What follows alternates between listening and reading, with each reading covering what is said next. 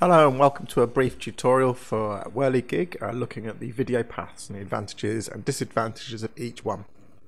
I'm going to run the actual Whirligig straight away. I'm running the Steam version here, but it should work the same with the Oculus version as well. And I'm using the Oculus Rift as well with this one.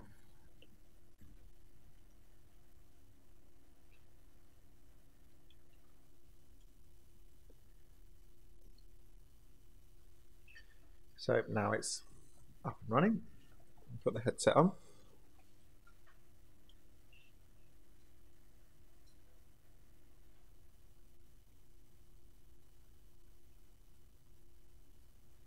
Okay, so that's there. So I'm going to press F11 to make it full screen, make it easier to view. And so under settings here and under video path here, you have options of 3 different video paths. Now I've currently got this set to direct show.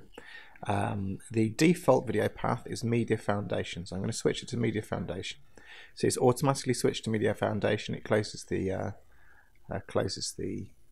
settings page. I'm going to go to Big Buck Bunny and then play it through there and change it to, there you go, that's good enough.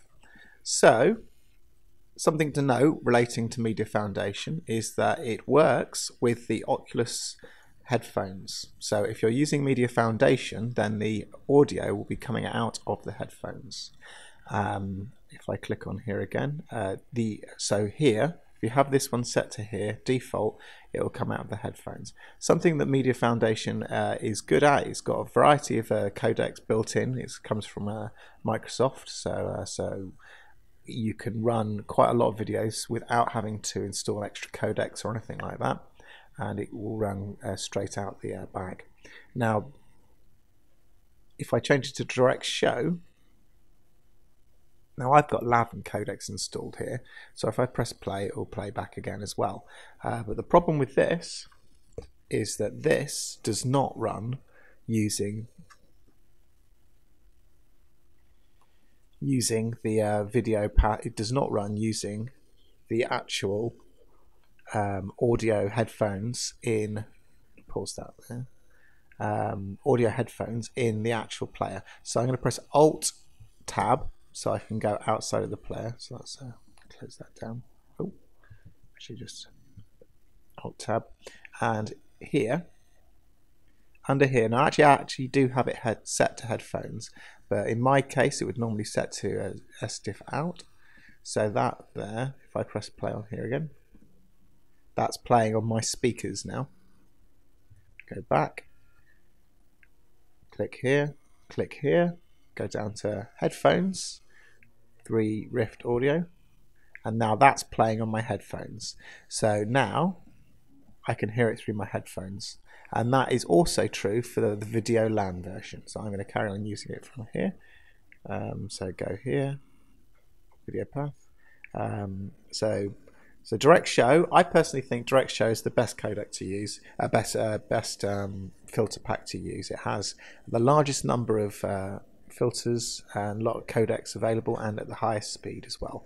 But you do have to switch over the audio to being on headphones for the Oculus Rift. Something to note is also you should download and install the lav filters to be able to use the video codecs that direct show has available. Video LAN is also another version. Now this has built-in codecs and is based on the codec pack that is used for VLC media player.